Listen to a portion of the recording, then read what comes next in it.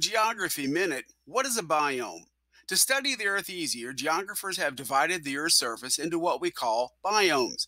These biome divisions are based on three basic elements: the climate pattern of an area, the type of soil an area has, and the animals and plants that inhabit an area. Each inch of the Earth's surface is part of one or more biomes because there are biomes on both dry land and in water. Okay, there are a couple of different ways to look at the total number of biomes on Earth. Geographers like to divide biomes into five basic types, but these five types of biomes can be further divided by the differences in seasons an area has or animal and plant species found in an area. Now, the five basic types of biomes are aquatic, forest, desert, tundra, and grassland.